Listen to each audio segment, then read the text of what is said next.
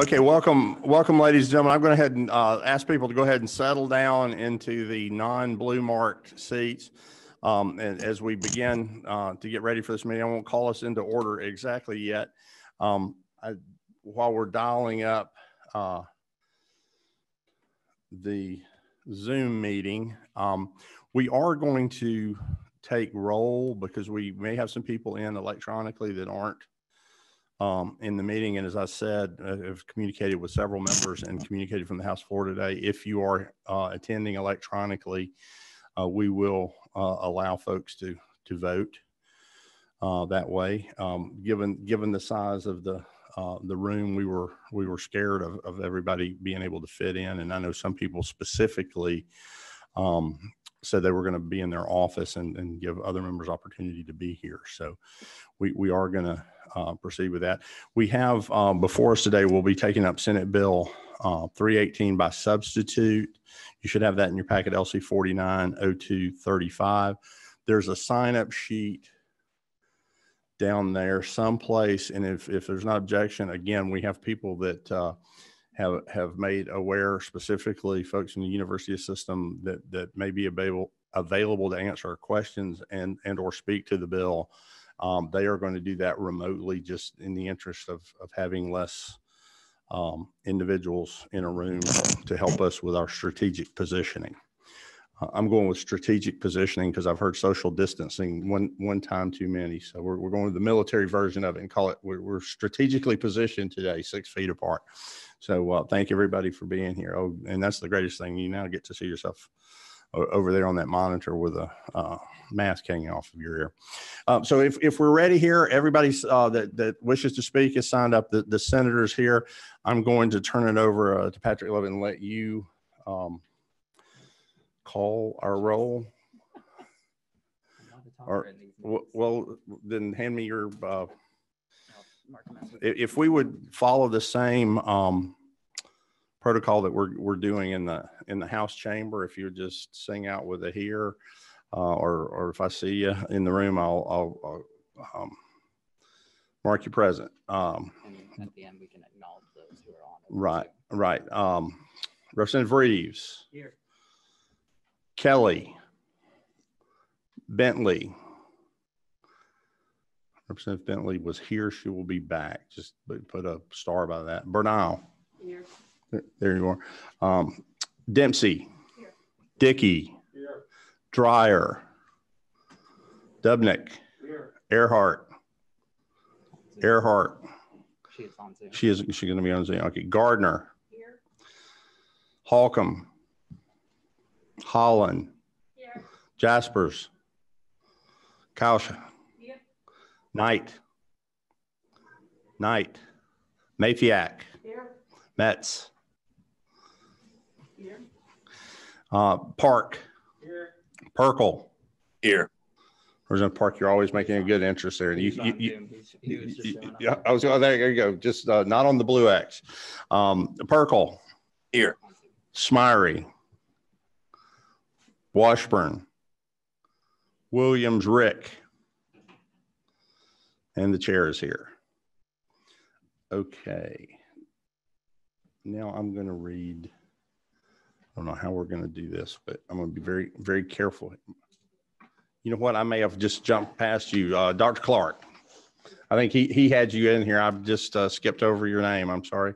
This is new. Y'all have to really bear with me. I feel like I've been doing this for a number of years, and yet we have something completely new here. So I have Reeves, Bentley, Bernal, Clark, Dempsey, Dickey, Dubnik, Earhart, Gardner, Holland, Kausch, Mafiak, Metz, Park, Perkle. Anyone that we've missed? To the folks that are looking at the Zoom meeting, do we have any additional folks on Zoom? Showing Earhart, Perkle is there, and that is it. The rest is our invited testimony. Okay. Very good. Well, then we will move forward then in the presentation. Everyone has, I don't think we passed out packets today. We'll let you pick up your bill again to keep with the minimal touching and getting you the information you need with as little impact as we could. So without further ado, Senator, I don't know where they have you presenting from today. Perhaps the the podium, if you would do that, Senator Ligon. We have LC 490235S.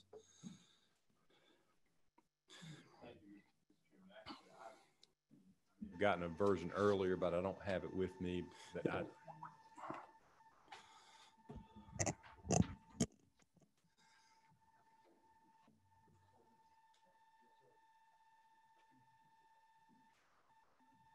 I know that this committee has previously heard a very similar bill that that it passed out, and while I'm not familiar with that bill, I believe that the intent is certainly to accomplish the same thing. And what we've seen, unfortunately, even in Georgia, across our college campuses, is that the rights of students to exercise their the freedom of speech, rights granted to them under the Constitution, has run into some difficulty, and we've seen litigation arising out of these claims. In fact, I believe there is currently a suit pending against Georgia Tech out of an issue like that, and someone coming after me perhaps can speak a little more to that and to some of those claims. But basically what we want to do is eliminate these so-called free speech zones. And these are zones on our college campuses where students are told this is the only area where you are to exercise your free speech rights. And that's not what the First Amendment is about. The bill also recognizes that there need to be reasonable time, place, and manner restrictions. I mean, you can't exercise that right in the middle of a lecture in a classroom, and certainly not outside of a dormitory at 3 a.m. in the morning. You shouldn't be screaming and shouting and disturbing the students that are trying to get rest in order to go to class and to study. So all of that is contained in the bill. I mean, I could walk you through it, but I think you've already basically been through the same bill earlier when you passed it out. Now, Mr. Chairman, I don't know, as far as, I know you've made some changes to the bill, and I don't necessarily feel that I'm qualified or really prepared to address the changes in the committee substitute, and would be glad to defer to you or to whoever you feel should address those points. Senator, I had to juggle both of these. I'd leave us on both in at the same time, but I think we're gonna have feedback. I'll be glad to do that. I'll explain. In fact, if you would stand there for a moment, I probably should have introduced the concept that we were going with. If I can, to the members, the Senate substitute, or the substitute to Senate Bill 318 that you have before you, started with the basis of House Bill 995 that we passed out of this on one of our meetings before we went on recess. It does have slight changes to that language. Those changes are the definition in the previous bill, and I call your attention to line 40 of the current substitute. Previously in the House bill, there was a definition for materially and substantially disrupts. The Attorney Walker has changed that so that we are defining what a material and substantial disruption is. And then if one does that activity, that means one is disrupting. Because we had a bit of a circular definition in the materially and substantially disruption. But we tried to capture what we had done before. We did merge a bit of what was in the Senate bill that wanted some specific instances highlighted.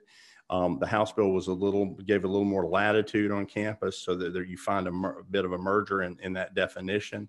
That is on line 40. It also appears, if the committee will recall, there's two sets of language here. One that applies to the University System of Georgia. Another one applies to the Technical College System. So that mirrored language, and we can get the attorney to speak to exactly what went on there. Also would call the attention over to page 4, line 107. If the committee will recall, in the previous version, when this is the association portion of the bill, And in the previous version, there was a bit of a double negative. It started out, it had been edited over time, and so that it got into no institution shall not. It was a bit confusing to read. So what the learned attorney has done here is to try to correct that by simply stating a public institution of higher learning shall not deny. And the crux that we're trying to come up with here is every group, regardless of their actual or anticipated expressed activities, will be treated the same. And they can be discerning for their leaders and members, but they have to do that within the rules of the institution. Provided, however, this on line 112, provided, however, that nothing on this part shall be interpreted as preventing the public institutions of higher education from requiring organizations to comply with the rules. And then we, belt and suspenders, provided further that these rules do not violate. If you recall previously, we said do not violate the First Amendment, the speech amendment. We went even further there, and we say do not violate anything in the constitutions of the state of Georgia or the United States. That should go without saying, but we have it right there in black letter law. So those are the two changes in language that we have from the House version. And if committee members have any questions, and we're trying to monitor Zoom, Mr. Attorney, Michael Walker, have I explained that correctly? Would you like to opine on that?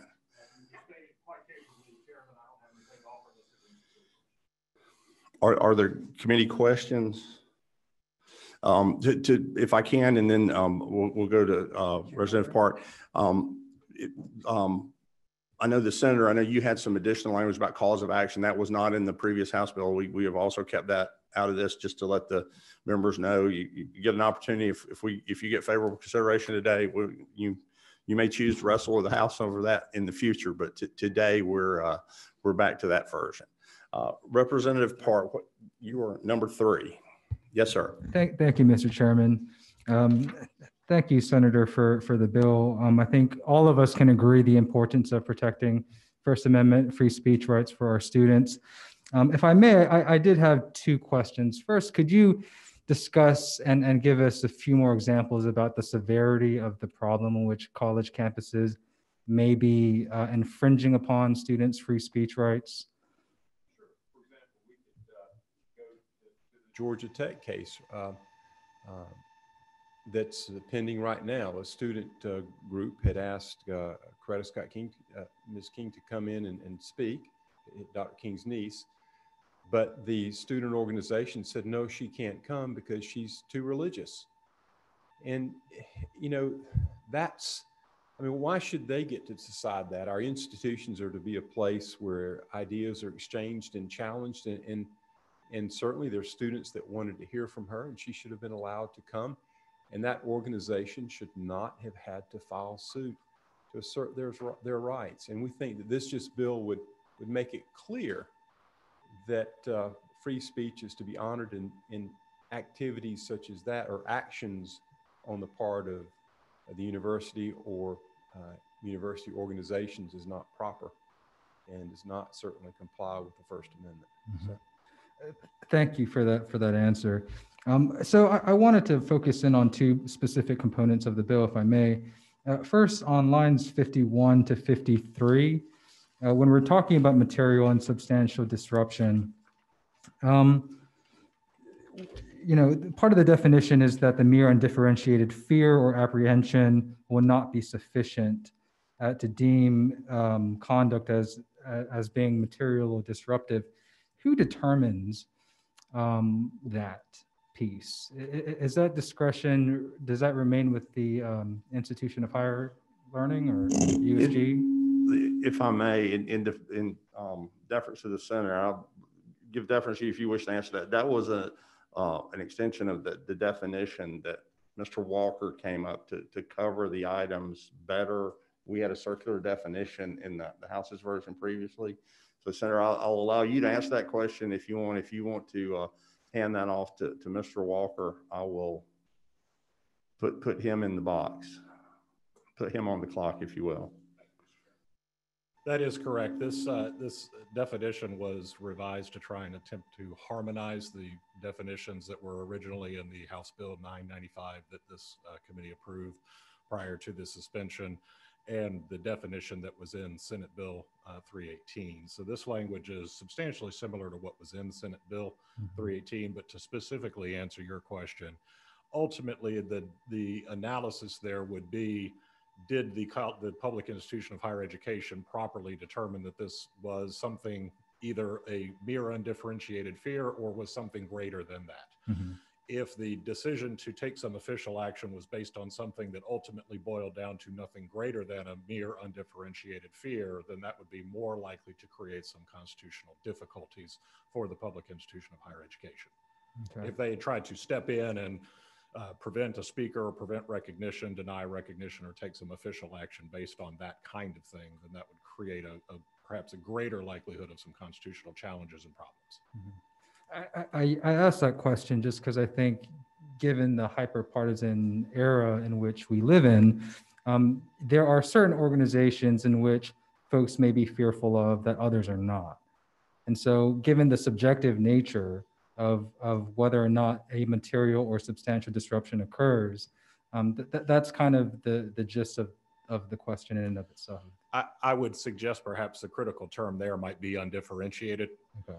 And so if you could ascribe some reason for the fear, then that might be something that would differentiate it, to say, I am fearful because of either this activity, this anticipated speech, something that gives you a basis for your fear, as opposed to just, I am generally afraid of a group that represents something. That would, under this definition, not be enough to rise to a material or substantial disruption. So Chairman, if I may, one more follow-up question. Thank you. So that question kind of dovetails into some of my concerns raised, some concerns that come to mind from lines 107 to 116. I think I had problem with language in this, in a former bill that passed this committee, or that may have been taken out, where it essentially denies an institution of higher education the ability to deny a prospective student organization from official recognition, any benefit or privilege, assuming that benefit or privilege includes taxpayer dollars. Does that, again, I think I asked this question last time, would this prohibit a college in Georgia from denying a benefit or privilege to a, let's use a hypothetical, a neo-Nazi group, or an Antifa group from forming on a college campus here in Georgia? Or a religious group like happened at North Georgia College would be a real life example of that, where you had a group of a Christian sorority, and they wanted to renew their charter and or their status to have activities on campus. And they were told, well, no, you cannot do that unless you, because you're requiring your members to adhere to the Christian faith. And so, you have to, if you're going to protect groups like that, then you may have to protect some others as groups as well. So, Senator, yes, if I may ask, in regards to the real life example, if that Christian organization wanted to discriminate against the LGBTQ community that violated the institution's policies, would this provision allow the institution to continue to prohibit that organization from discriminating against LGBTQ students? Yes, the institution would need to say, listen, would have to recognize that, a group, they have certain beliefs that they should be free to follow and adhere to, just like we do here. I mean, in our real, in this building, in our legislature, we have two parties. We have the Democratic and the Republican Party, and we have our own caucuses. And I cannot go to one of your caucus meetings or to a Democrat caucus meeting because I have not adhered to those principles. And our Constitution guarantees the freedom of association, and this bill is just reflecting the principles that are enunciated in our United States Constitution and in our Georgia Constitution. And we're just bringing this in line with when the Constitution, and two, the real practice that we actually live under here in this body here and in our state and in our nation. So.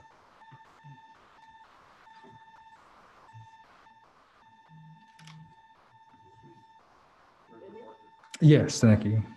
Oh, oh. What is your number? Which on one? Okay, then I had number 1 here somewhere. Oh, I'm sorry, Pat. I thought that was, can I go to Roseanne Gardner? She had number 1 pressed, and I thought number 1 was down there. So they've renumbered me. Roseanne Gardner, you're right. Thank you very much, Mr. Chairman, and thank you to the senator for trying to make sure that we have free speech on our campuses. I agree with you that it is extremely important. At our last meeting a long time ago, I remember there were some testimony that the cases that you described had been resolved one way or another by the university system. Is that still true? Actually, one of them I believe is still pending, but the one with North Georgia was resolved.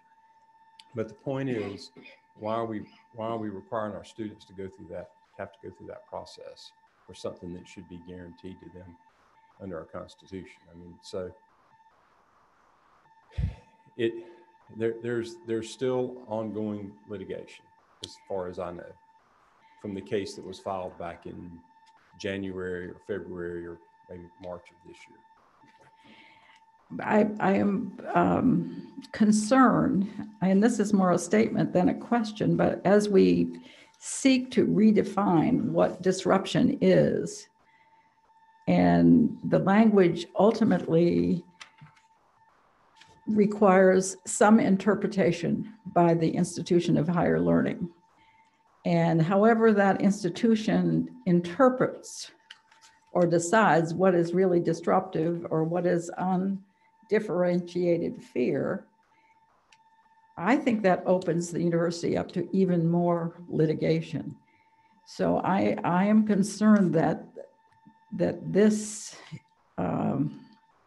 we all believe in the First Amendment rights, and it seems to me that that is the law of the land at this time. So I struggle with why we need this legislation, and I fear it will actually lead to more lawsuits. Actually, I believe that a lot of the language has been drawn from existing case law, but actually bringing it into a statutory form so that it's clear, it's easily accessible, and there's no ambiguity or doubt about this for our university officials. And with regard to that language, I believe one of our other witnesses would be able to maybe direct you to case law that would address the section that you're concerned about. Well, with all due respect, lawyers can always find an excuse to bring a case. So I really believe this language will add to the possibility for litigation. So, but thank you for your efforts. Dr. Clark, I'm going to go to you next. Let me just mention, again, as just noticed by my board, number 1 is usually down there where Dr. Clark is. Now it's not when you press the button. If you're not at one of these tables and you wish to speak, you're going to have to do it the old-fashioned way and throw your hand up because you don't have a button to press. So I don't want to, if folks on Zoom have a question, you have a method electronically to raise your virtual hand, and we'll bring you into the conversation as well. Dr. Clark, and you're at microphone number 7, you think? Yes. There you go. Okay. Thank you, Mr. Chair. Thank you for coming here today. And again, thank you, as my colleagues have stated, for protecting free speech and just our First Amendment rights. My question actually is specific to the Georgia Tech case that we keep referencing. I looked up the case, and that case is specifically about funding for student organizations. Right. And I am curious if in this bill, as you understand it, does it address funding for student organizations? Because the way I just, if you bear with me, the way I understand what this bill is seeking to do, the students were still able to have their speaker come on campus.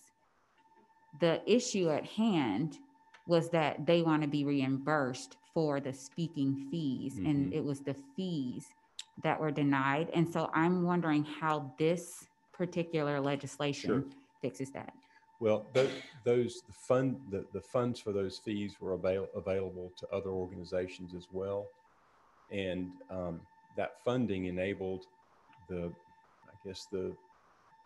speakers to be brought in and free speech to occur. And so the thought is that, well, when the funding is denied, then the speech is also denied too. And why did that denial occur? It occurred because of the content of that particular speech, and or the perception that in someone else's judgment that the speech was not appropriate. And so that's how I think that the connection is here. But one of the attorneys that's actually, I think, more familiar with the case could address that clearly. But that's how I believe that the connection would be made, and how this bill would help avoid that in the future. So can I ask a follow-up to that? Yes. So is it my understanding that in this bill, we seek to take away an institution's discretion on how to distribute funds across different student groups?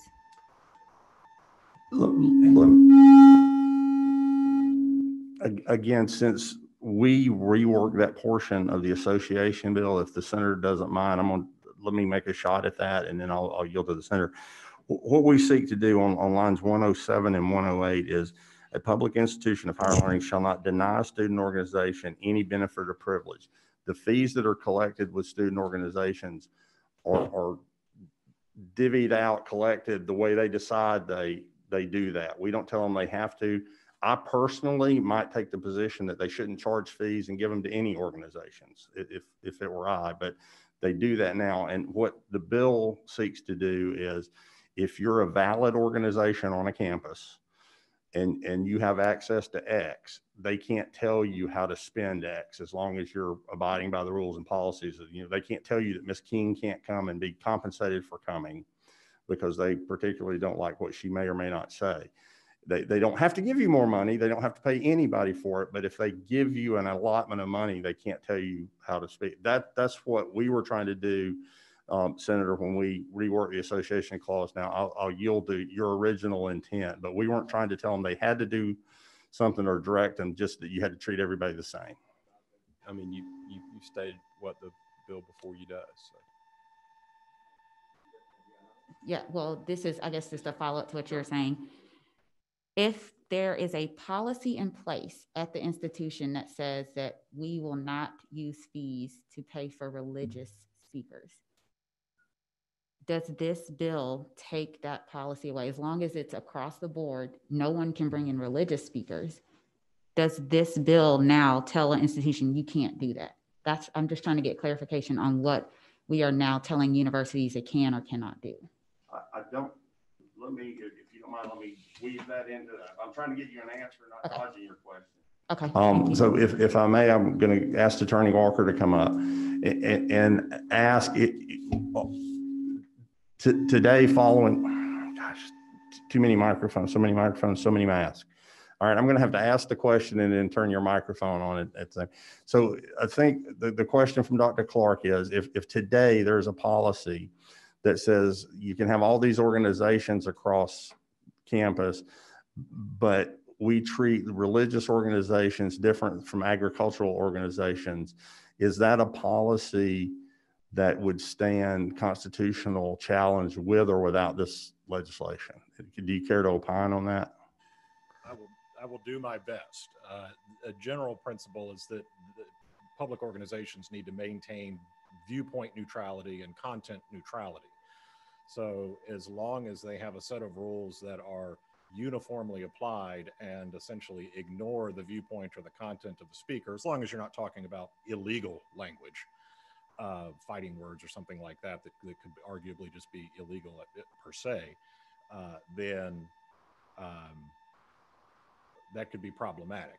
I don't know if Senator Ligon has anything But yeah, I think that could be problematic if you were to say, no, we're not going to allow religious content that gets into the content or the viewpoint of the speakers. And what the public institution is supposed to do is to be viewpoint neutral and to not stand in and say, you can say things like this, you can't say things like this. If you open up your organization to provide a public or a semi-public forum, then you essentially are opening it up to anyone who wants to use it. You can apply rules, but those rules have to comport with the constitutions of the state of Georgia and the United States. Board, then it's. Uniform application is Yes. going to be your best friend in that case. Yes, yes. thank you. That's it, Mr. Chair.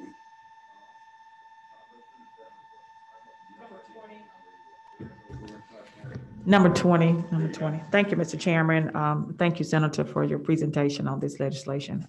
I'm just curious to know, I was a little late coming in from another meeting, but I just want to know what's the University System of Georgia's take on this particular bill now? Well, I don't know where they are on this particular version which is the House substitute. I know that on the Senate version, we worked with them on a lot of issues. There was still some disagreement on several points, but the bill obviously moved out of the Senate. So, is anyone here from the Board of Regents, Mr. Chairman? We have them on. I'm sorry, I'm hearing feedback. I don't know if y'all are, so I'm having to juggle we have representatives from the university system that are signed up for Zoom to give us, again, that you weren't here when to give us more space in the room, since they're well set up across the street electronically. They can provide that. I do know that there were some issues in the Senate bill that the university had some concern with about personal cause of action. Those things we had out of the original House bill, they are out of this bill. This bill is the House bill with some language modifications into material and substantially disrupt what a material and substantial disruption is, and removing the double negative language from around lines 107, and it's in the technical section as well, to make that read better. But we'll have the university system on. We can ask them now. Yeah, Call on Brooke. Okay. And then switch to. All right, we're going to try to get somebody on here to speak to us virtually. So hold on, everybody. Okay, I can't have it on at once. So, University of Georgia System. Brooke Rowan. I'm just going to go with you.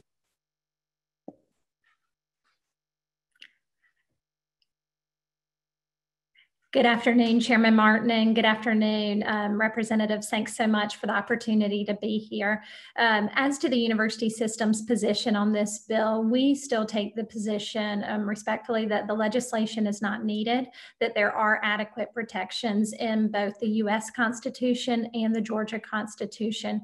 That being said, the current version of Senate Bill 318 that has been presented as a substitute today, we do believe mirrors federal case law, and so we are okay with this current version of the bill.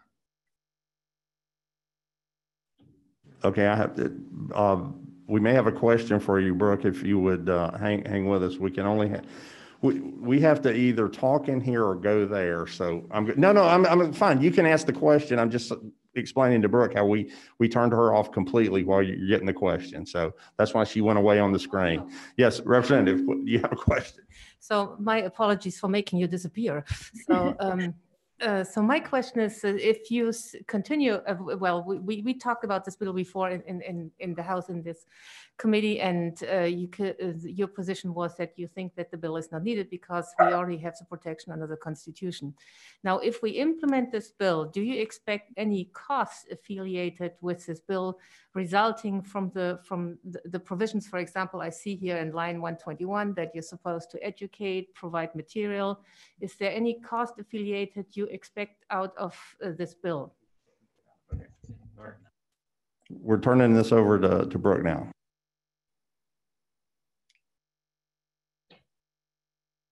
Thank you.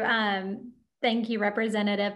There may be some minor cost. Our policies are already up to date with the First Amendment. There may be some minor cost in terms of orientation training, but as we've all noted, the First Amendment is incredibly important. Many of our institutions are already doing this training anyway. We're already doing the training for our faculty and staff, so they are costs that we could handle. So as this current version of the bill, we feel comfortable with. Thank you. Again, I hate to turn Ms. Bowen off every time I have to turn on the mic. She goes away. Any further questions? We'll call the university back if we need. Committee have further questions? Representative Gardner, your button was pushed, I think, before we went to Ms. Bowen. Do you have a question? Any further questions? Senator, if not, I'll let you reside there for a second, and we'll have the speakers come forward. Can you acknowledge attendance? Oh yes, I would wish to acknowledge additional members that have joined: Representative Wiedauer, Representative Smyrie, Representative Kelly, Representative Dreyer, and Representative Knight. And now we will. I would fail miserably as a movie director. I can tell with all this going around. Chris Bruce from ACLU of Georgia. Mr. Bruce.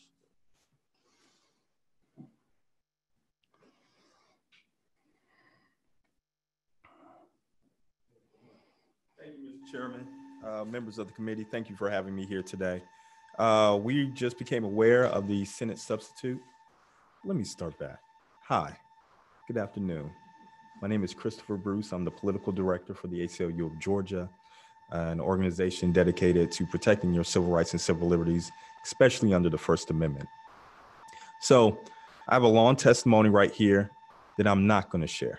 And the reason why I'm not going to share is because a lot of our biggest concerns were actually addressed in the Senate substitute. However, we still believe that this piece of legislation is not needed, as the University of System of Georgia has already stated. So I'll hold my remarks for you and look and see how it works out with the committee, but I am here as a resource as well on behalf of the ACLU. Thank you, Mr. Bruce. If I can just to clarify your remarks, you had some issues with the Senate bill as it came out. The House version, the version you have in front of you that we've overlaid the House version with the current changes. I won't put words in your mouth that you're supportive of, but you're more friendly to that. It took care of some of your concerns. Is that fair? Because I just wanted to capture the difference between the Senate substitute. It's the bill we have before us today gives you more peace, if you will, than you previously had this morning. So we haven't done a deep dive into the Senate substitute, but it seems like, and one of our biggest concerns was about the university making sure that discrimination and hatred was not promoted.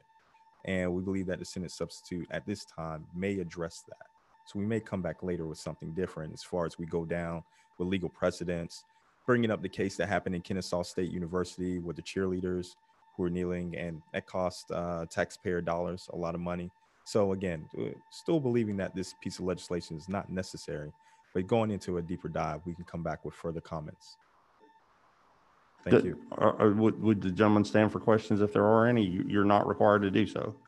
Yes, Mr. Chairman. Are there questions? I see none. Thank you very much. Nobody likes to ask questions, but I'm here. Nobody. I think maybe people are getting wary of wearing the mask. I am too. Getting warm in here. Tony West from AFPA of Georgia. Thank you, Mr. Chairman. Members of the committee, my name is Tony West. I'm the Deputy State Director for Americans for Prosperity, Georgia. I encourage this committee to support Senate Bill 318 because it will ensure Georgia's public universities no longer have policies that unconstitutionally infringe upon students' lawful speech and expression. This bill will strengthen our universities and protect our taxpayers by ensuring that schools adhere to the First Amendment. You heard my testimony a few months ago, but in light of some recent events, I wanted to contextualize a little bit how I think this bill could positively impact our state and our schools. This forum legislation is going to protect the First Amendment on campus, regardless of how uncomfortable it may be. So in the context of what our country's working through right now, this means daughters of police officers and sons of alleged victims will be in the classroom together, holding uncomfortable conversations that will help us learn, grow, and enact needed reforms. This bill will allow that to happen more successfully. If you look at line 121, campus police officers will be trained to make sure that they know what is expected of them and what protections students have on campus. That's something that's being discussed in our country right now in other manners. We're witnessing right now how important it is for people to speak out on critical issues of the day without fear of retribution or punishment from our government or those who act on behalf of our government. And this bill is critical to ensuring that speech is protected for our college students on our public university campuses.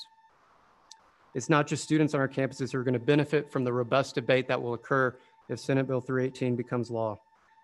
All of us will benefit because today's college students are tomorrow's members of this committee, our judges, our teachers, and our community leaders. And by not just teaching them about our First Amendment freedoms, but providing them an opportunity to exercise those freedoms, our universities will create future leaders of our state who are open to dialogue and open to debate. So for that reason, I encourage you to vote yes today. Thank you so much for your time. Thank you, Mr. West. You have no questions. Thank you very much. I'm sorry. Yes, sir. What's your number?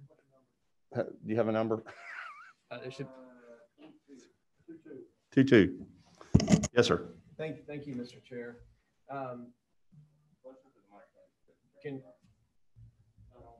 Hold on. Thank you. You referenced earlier testimony. I just want to ask, I guess, two brief questions. One, have there been any incidences since the testimony on Representative Bonner's bill where First Amendment rights were oppressed in any way on college campuses that you're aware of? Since that testimony, just the one, to my knowledge, became public, and that was the Georgia Tech incident that Senator Licken just mentioned. Okay, well, how was that resolved? My understanding is that litigation's pending, but I believe another person providing testimony can actually give you the full details of that. Okay, I'll wait for that. Thank you.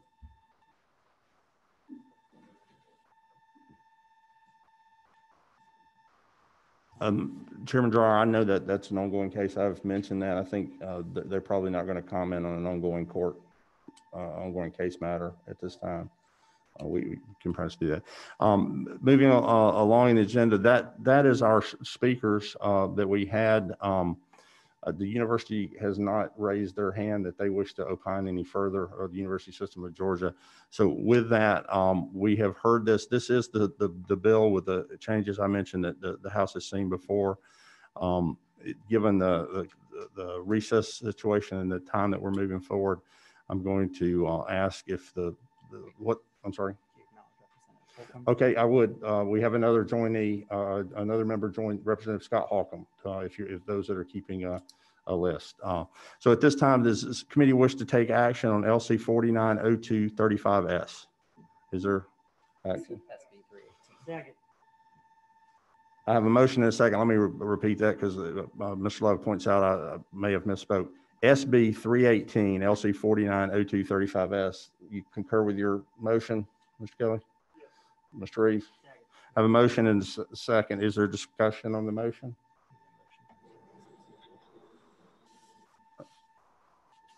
Okay. No, I use it. Just to be clear, Mr. Love points out this is by committee substitute. I referenced the LC number, so that was my intent. It is by committee substitute with LC 490235S. Is there discussion on the motion?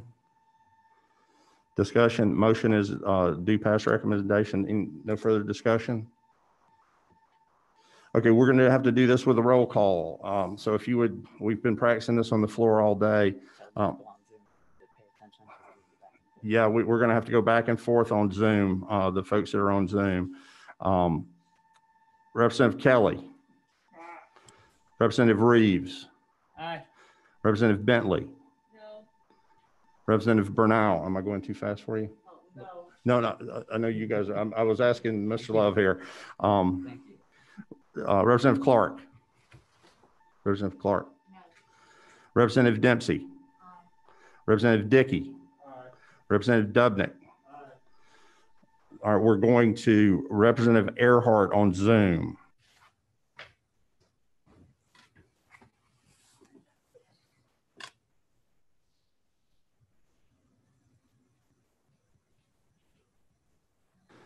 Representative Earhart, you're on mute. Unmute your machine.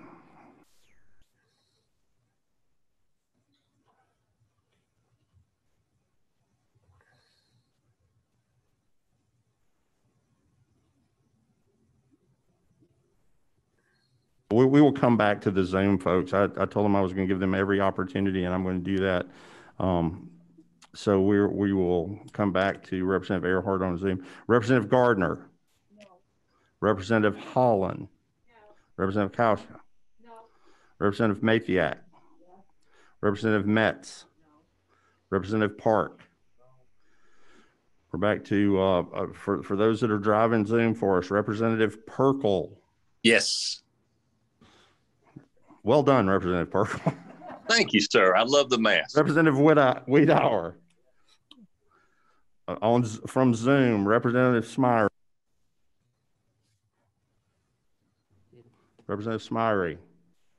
We will also come back to Representative Smyre. Representative Dreyer. Back to Zoom for those that are driving Zoom for us. Representative Knight. Yes. Again on Zoom, Representative Holcomb. No.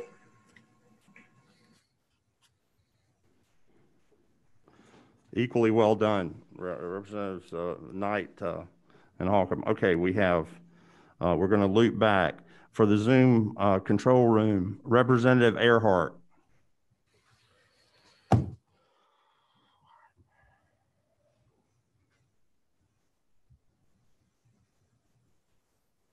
So all these issues right here that were provided. If you can hear, give us a visual sign, and we're going to get Representative Earhart. Give us a visual sign, and we're going to get Representative Gardner to look over this for us. Just a moment.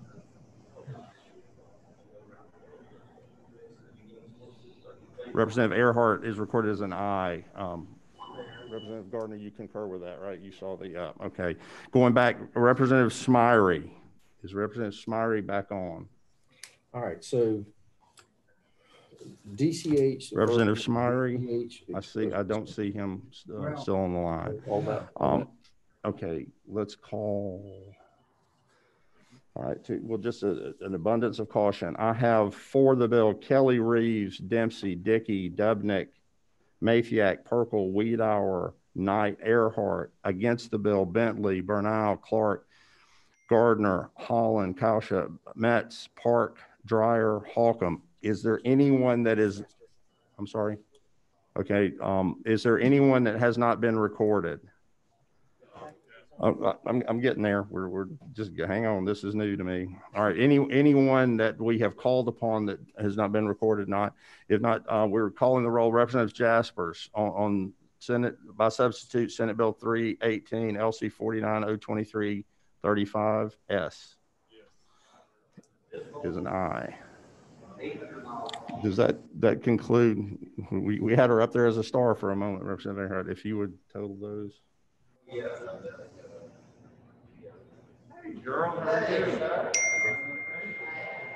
Okay, and that foots with our. Okay, the motion passes 11-10. The bill moves forward with a due pass recommendation.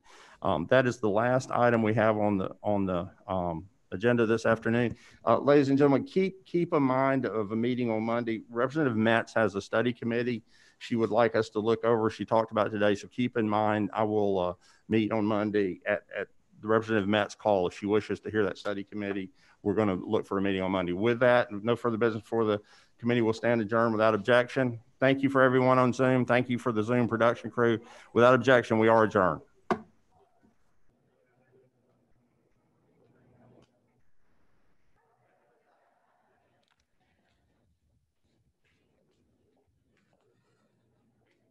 right, Hey, take care. you too. What happened? What happened? Was that discussion only? Was that discussion only? We didn't vote, did we? Okay.